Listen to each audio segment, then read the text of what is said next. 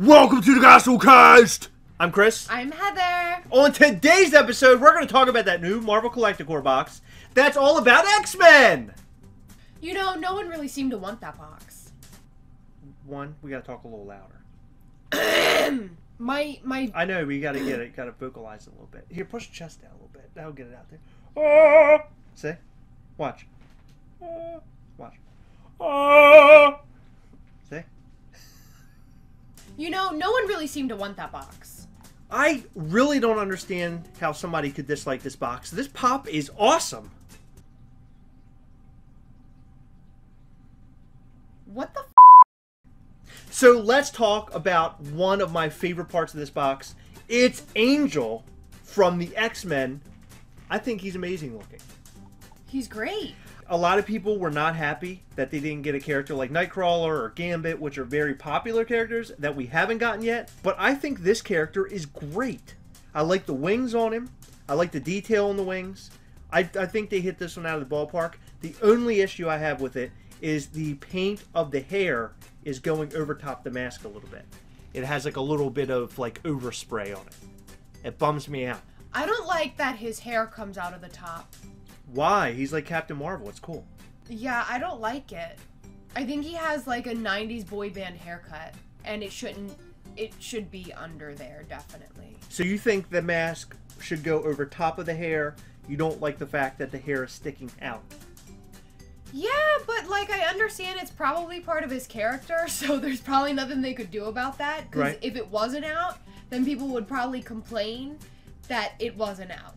But, like, I just think that part of the pop, like, I'd be cool with, like... I would like all of it except the top of the head. If you could just chop the top of the head off, that would be great. Yeah, I just really don't like that hair. So, hold this for a second. Okay. So, the one thing that is different about this, now it does come in a regular Funko Pop box. Standard shaped, sized Funko Pop box. However...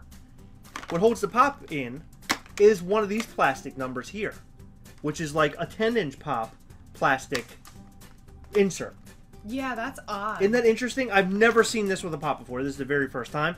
And my assumption is because the wings are so big, they're long and they're thin. So they're probably easy to break off. Yeah, it's probably protecting that. This is one that I would love to see as a proto. I think he would be a very cool looking proto. Well, yeah, he would look like this pop, only painted like white or nude or something. Right, but you know that the material is almost a little different. And sometimes, yeah. Sometimes it can be translucent. I would love to see it without the paint overspray, personally, because I think he would. Because that is one thing that is really, it's a big standout for this particular pop for me. I've never really noticed overspray like this, and the more that we sit here and talk about it, the more I get angry. You want to know my favorite part of this pop? I know where you're going with this, Heather. Alright, you guys, I don't think you're ready for this.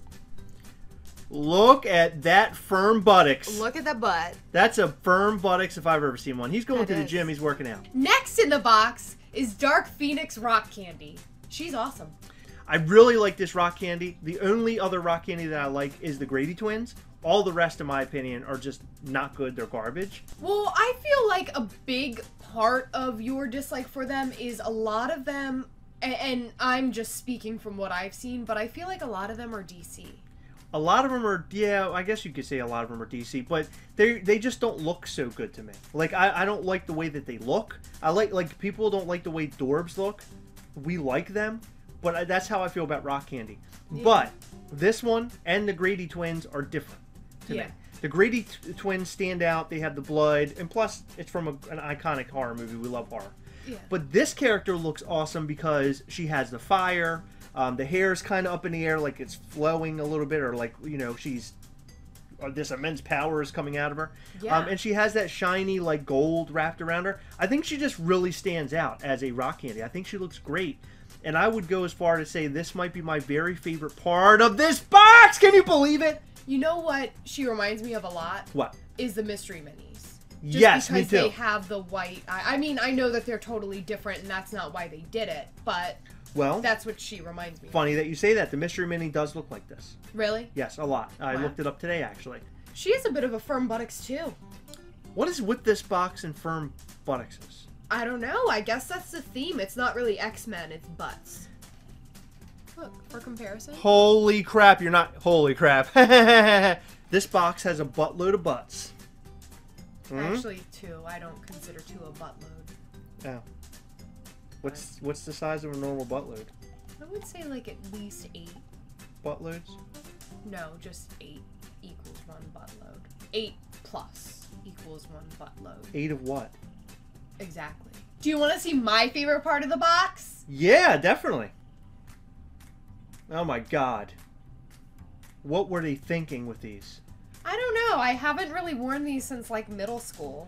They remind me of the character Beast, and like maybe what his like little beast feet would be like. You know, maybe that's what they were going for. I think that's what they're going for because they are sort of like, I don't know how to explain it. It's sort of like fuzzy. Yeah, like a fuzzy kind of feeling to them.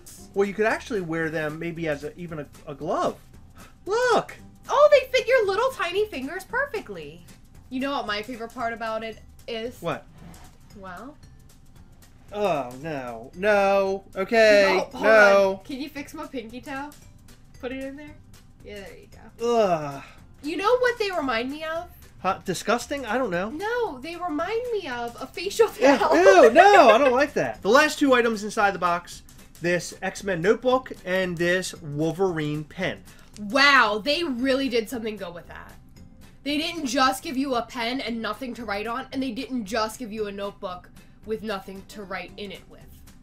Wow, good observation, Heather. Thanks. They did really good. Okay. You can take notes in class. Thanks. Or like at a seminar. So. Or like write down phone numbers. Okay. Can I now talk about this stuff? Or write down how pretty you think I am. I will. I promise. On every page. Every line. So this Wolverine pen is really cool. I happen to like the pens. Yeah, I don't think any pens fit better with us than Pop Funko pens. pens. That's right. Yeah. You get a little figure and you get a pen at the same time. Yeah, like Bics are cool and all. Like they're really cheap and like they write good. But if I'm using it, it just isn't me. Like you see someone writing with this and they're obviously boring. But if you see somebody like this writing with this, you know you're around good people.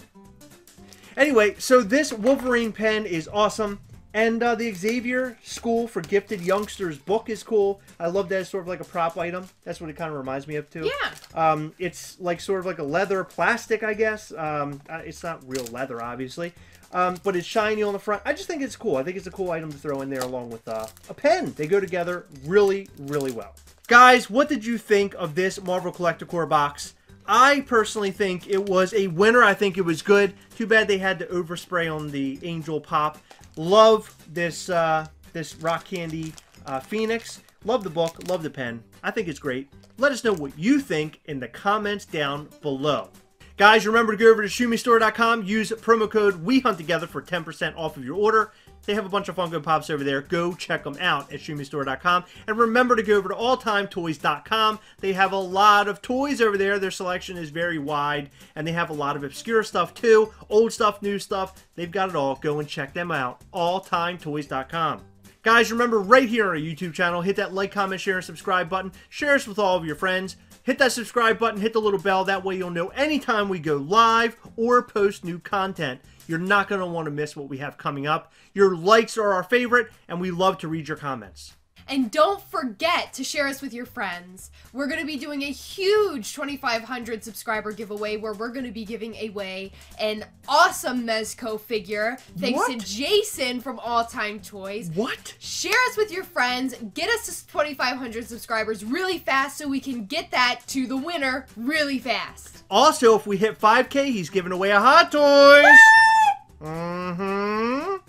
As always, remember, we hunt together, yes! We will catch you next time!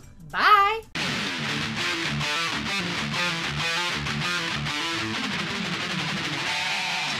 We hope that you enjoyed this episode of the Gastlecast. If so, please hit that subscribe button and check out some of our other fun content. We've left you some links to some of our other videos that we thought you might like. We'll catch you next time. Bye!